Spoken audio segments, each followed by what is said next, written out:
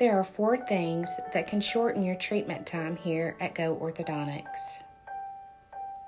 Throughout the orthodontic process, you will need to visit the office regularly for adjustments and checkups. These appointments are carefully timed to maximize the movement of your teeth.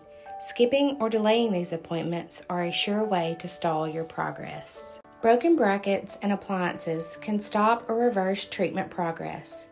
Please be sure to follow your instructions on foods to avoid. Extensive repairs may require an appointment during school or work hours.